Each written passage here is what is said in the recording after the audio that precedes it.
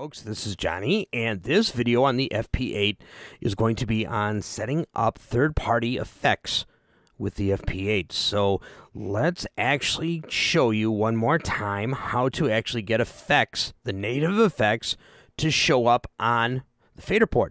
So I'm going to just take this flanger, and I'm going to drag the flanger right into track 1. And I have selected the track 1, and I'm going to hit Edit Plugins. So now up here, you can't see it, but I'll do a close-up view of this when we program our plugin, our third-party plugin. It shows here, and it says flanger, and I'm going to hit Select. And now you saw all of the faders snap into all of the settings that are available here in the flanger. And I can turn up, there's my width. And then, see this one, I believe this one's a button. Yeah, this is the sync button. This one is the speed. This one is the feedback, the delay, and the depth. So you can see I have total control. So now, with third-party plugins, it's a little different because none of this is set up here. So what I'm going to do is I'm going to just close this right now. And you see it automatically pops back to the fader positions for all of my tracks. So I'm going to go ahead and click track again so that we actually see where we're at. I'm going to select track 2. Now what I'm going to do is I am going to grab a third-party plugin, and this is a little freebie called Bittersweet, and I'm going to drag this in to track 2. There we go. So now if I actually, since I got this selected, if I actually hit Edit Plugin and then select Bittersweet, all the faders go down because none of the controls are linked to the faders here. So how do we set that up? It's easier than you might think. And the screen up here will totally update once we get all of this stuff configured. Okay?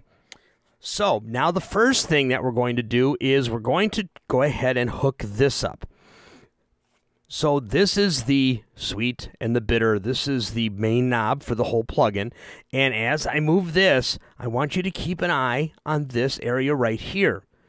Make sure that you see both of these boxes when you have Studio One open. If you don't see the second box, that means you've got your resolution too low, or you've got Studio One in kind of a small view mode. So make sure that you have a nice high resolution, or you have Studio One stretched out. All right, so again, I'm going to move the big flux knob right here, and you see the amount actually moves this number one more time. Now, it is really simple. I'm just going to go in order, and I'm going to say, I want this knob, and I want this fader, and as I move this fader, you can see here the fader movement as I do this. You can see my values actually changing here. All right, but it's not changing anything because it's not connected to anything yet. So let's just verify that the flux knob is in the first box, and it is. And my fader is in the second box. And also you need to make sure that the plugin is actually selected, Faderport. You need to make sure that it is gold like this or yellow. And this tells the plugin to be in focus mode. So that means you can open up many instances of this plugin, and in focus mode, they can all have different settings in each of the tracks. Okay, just remember that needs to be lit up. So now all we need to do, now that we actually have the fader right here, fader 1, and then we have the amount in the plugin in the first box, I'm just going to click the little arrow. And now you can see it is controlling this. So let's go a little further with this, okay? Let's go ahead and set up this part here. And this is the mode. And you can see that when I move it, it changes the mode. And now I'm going to select the second fader, and I'm going to click its link. Boom. Now, when I move the fader, you can see this moving. All right, 2 down. The next one we're going to do is we're going to do this right here. Let me unlink this real quick. This is the output gain. So now you can link the output gain to the flux knob, and you see they both move together. Move it here, you see they both move together. But I want to have the ability to move that by itself and unlink it. So now I'm going to click the link light here, and I'm going to move this manually. And you see that it's moving the output gain right here. And now I'm going to move fader 3. You see it's updated up here. And I'm going to hit link. So now I can move the output gain. And now you're wondering, hey, can I actually put this link button? Can I link it to a button? Yes, I can. As you can see, as I click it on and off, you see it shows up in the first window. And now I'm actually going to use one of the buttons. I'm going to say this button right here. So now button 4 is selected in the second box. Link gain is here, the latching link gain. Let me go ahead and do this. There you go, see? And now I'm going to click on this. And now, if I hit the button, look at that, the link goes on and off. Perfect. Okay, now that's actually all set. And that's going to take up this fader right here. Okay? All right, so now I'm actually going to see what else I've got here. I've got this here. This is the period in milliseconds. And you can see it's already shown up right here. So I'm going to take this, and I'm going to go to the next fader, fader 5, and I'm going to click the link button. Now, that fader is there. Look at that. It's beautiful. All right, so now there's some other things that I can do here. I can actually hook up the bypass. And it looks like when I was doing testing, I already had it hooked up, but I'm just going to go like this. Bypass, I'm going to click it a couple of times, and you see it shows up here in the first box. And then I'm going to click this button, and it shows up in the second box, and I'm going to link them. Now, when I press this button, I can bypass the plugin, and so on and so forth. So now what I'm going to do is I'm going to show you guys how it can be different in different channels. And remember, this is important right here. I don't want to bypass right now. This is important to have when you open this effect, to make sure that the Faderport 8 is selected and that it's gold. Or on my screen, it's gold. I think it's just yellow. But that tells you that it's in focus mode. So you can have a dozen of these all over your song, and if they're all in focus mode, they can have all of their own settings that will correspond to the settings on the faders of the Faderport 8. So I'm going to close this. Now you see it all goes back to normal because I don't have anything on. I could have done that. I could have done that up here.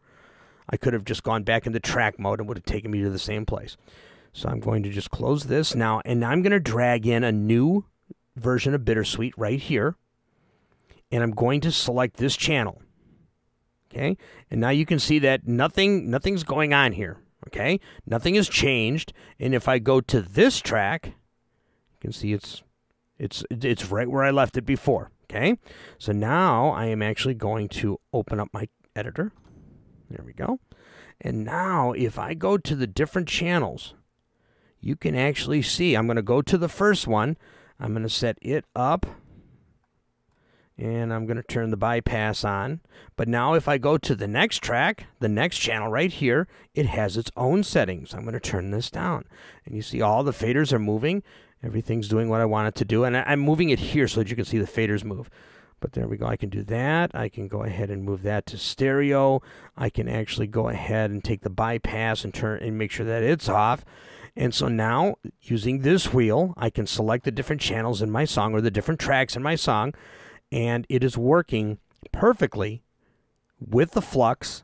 It holds it. It saves it as long as it's in focus mode.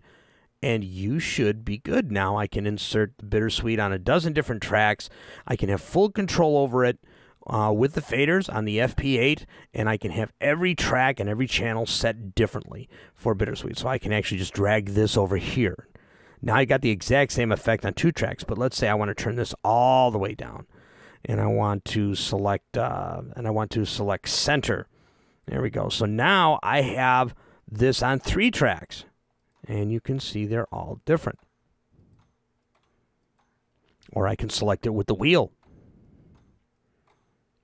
And see, there we go. There's the first plugin. Faders move to it. And I'll show you the close-up here in a few seconds. And then turn it that way.